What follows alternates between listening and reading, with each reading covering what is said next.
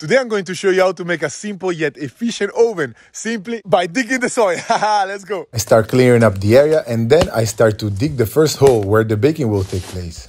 Then I start to dig the second hole where the oxygen will come from. I create a tunnel in order to connect the two, and here we have it. I'm gonna add some bricks that are already baked, but this is more optional. It's just to keep the oven tighter and also a little bit warmer. I'm turning on the fire and I'm gonna let it burn. In the meantime, I'm going to harvest some of the cocoyam that I've been growing, slice it, self-made chili oil, curry powder, salt, and mix it all. Now that the fire calmed down, I'm gonna adjust it on the side and place the tray in the middle.